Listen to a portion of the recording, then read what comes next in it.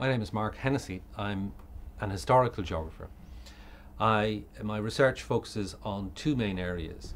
First of all, the historical geography of late 12th and 13th century Ireland, and secondly, the urban historical geography of Ireland.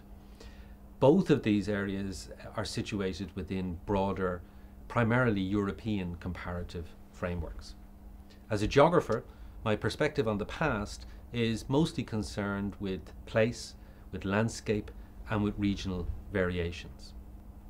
In looking at late 12th century and 13th century Ireland, a key framework for me is English imperial expansion and colonization during the late 12th and the 13th century. Essentially, I look at the complex regional expression of Anglicization, and on the other hand, the persistence and evolution of Gaelic Irish culture during that period. In looking at Anglicization, I have studied a number of different aspects of Anglicization. First of all, I've looked at manorial organization, and this involves the study of agriculture, of settlement, of local social organization, of local institutions, and also Gaelic Irish interactions in the High Middle Ages. Secondly, I have looked at the evolution of parochial organization. The introduction of parishes in the late 12th and 13th centuries saw a new alignment of territorial allegiances and also saw the creation of a new relationship between people and church in that period.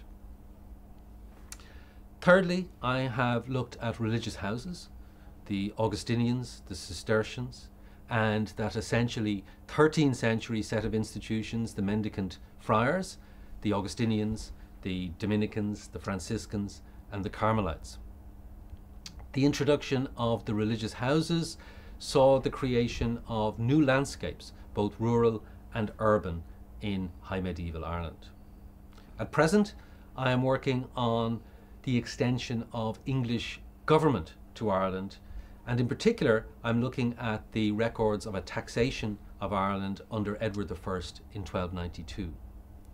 The records of this taxation allow us to track the distribution of a certain type of wealth in Ireland in that period, but also allow us to look at the reach of English government.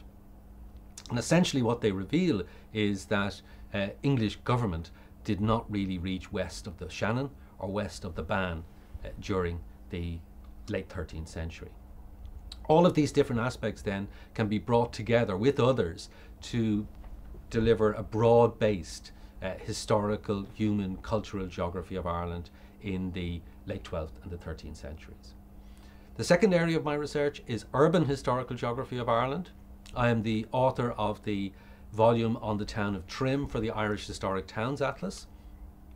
And the Irish Historic Towns Atlas is a project based in the Royal Irish Academy and is part of a wider European project, the European Historic Towns Atlas. And one of the aims of the European Historic Towns Atlas project is to demonstrate that urban landscapes are part of a shared European heritage and part of a shared European identity. I gave a lecture very recently on a comparison of Lviv in Western Ukraine with Kilkenny in Ireland.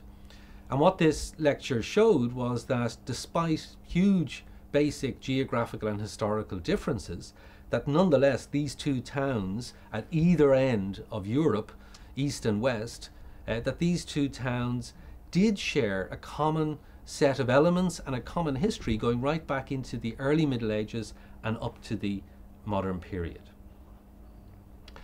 I am part of the Making Ireland research team in Trinity, and this is designed to bring together, to coordinate work on Irish studies within comparative and theoretical frameworks in college.